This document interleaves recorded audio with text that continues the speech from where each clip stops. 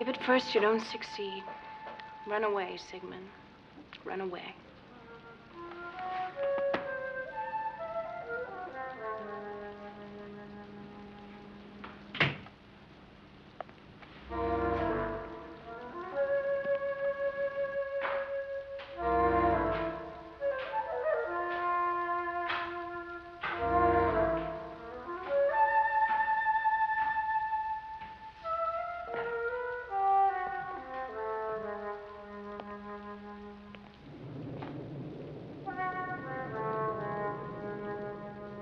Tonight.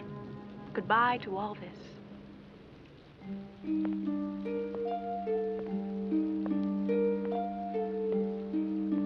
Everything that's ever lived has to die, Joanne. Not like Charlie died.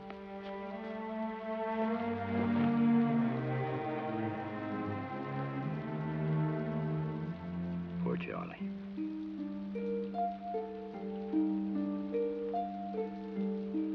I could have made you happy.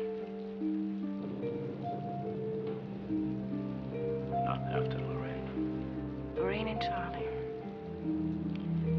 All your grief for them and nothing for me. No more grieving, Eric.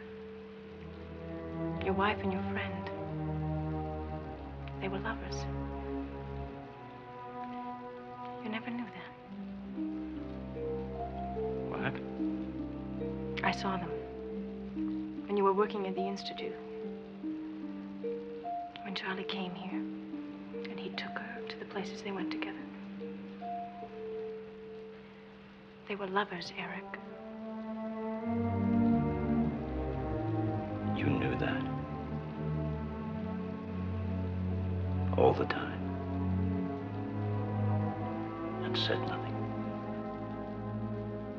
You loved her so.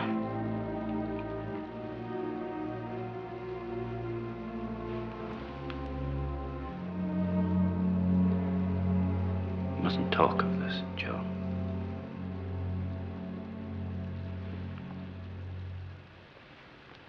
Never.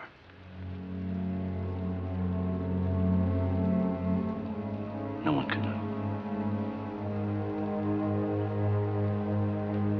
No one can ever know.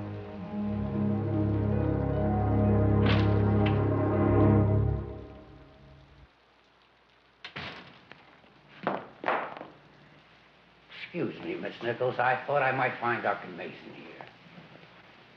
Good evening, sir. I hoped you might have a little time. Time for what, Lieutenant? Do you think we could find one single word that dominates your life, Lieutenant? Well, now that you put it that way, sir, I suppose there is one. Then say the word. Murder. Oh, well, that's simple enough. Your work dominates everything. Doesn't everyone, sir? Only a fortunate few. Now, I'm going to say a word. And you tell me the first word that comes into your mind, then I'll say another word, and so on. Murder. Dogs. Justice. Work. Mother.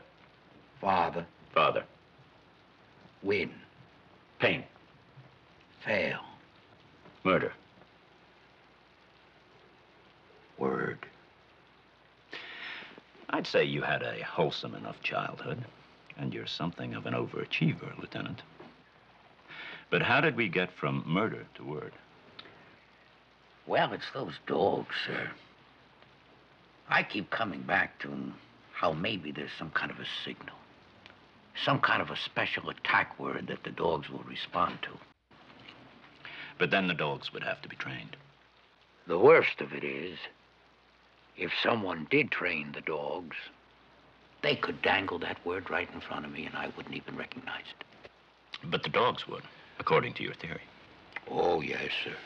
Yes, the dogs would certainly react to the word. But isn't there an order for the dogs to be put away? In 48 hours. This is a terrific line, sir. Judge Jacob Metzler handed down the order yesterday. I understand he's a friend of yours, sir. May we play the game again? Sorry, the game? The word game. Only this time, I'll start. Money.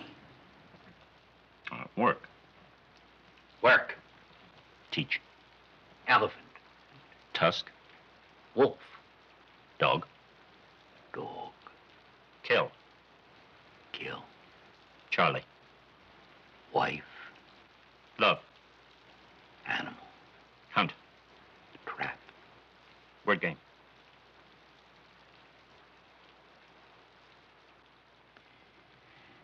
You're right, Lieutenant. It's an excellent wine. Well, thank you very much, sir. I'll explain to Mrs. Columbo how my condition is work-dominated. Oh, I think she might have guessed. This gate, sir, with that big letter K. I can't get it out of my mind that I've seen that gate somewhere before. It's your wife's favorite movie, Lieutenant. That's the gate from Citizen Kane. That's it, sir. The opening shot of the movie. It's through the gate to the big house. And just a single light in the window. And the crystal ball. Snowing in the crystal ball. And Charles Foster Kane dies. That's where it all begins. With his last word. Rosebud. The sled.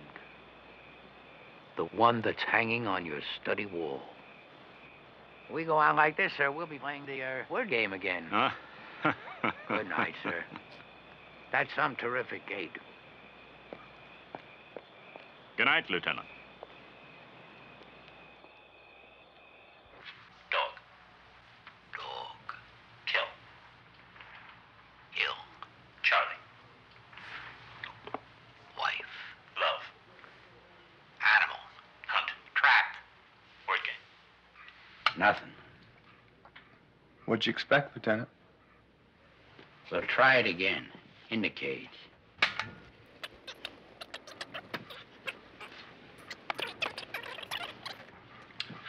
Murder. Dogs. Justice. Work. Mother. Father. Father. Win. Pain. Fail. Mm-hmm. Yeah, 1 second. Word. Lieutenant, it's for you, Judge Metzler. I'd say you had a pretty wholesome childhood. And you're something of an over. It's Lieutenant Columbo, Judge. Thanks for returning. It's about those two Dobermans in the death order. I understand that they killed the man, but I'm not sure it was really the dogs that killed him. I can't prove anything, sir, not without those dogs. Better get out here, Lieutenant.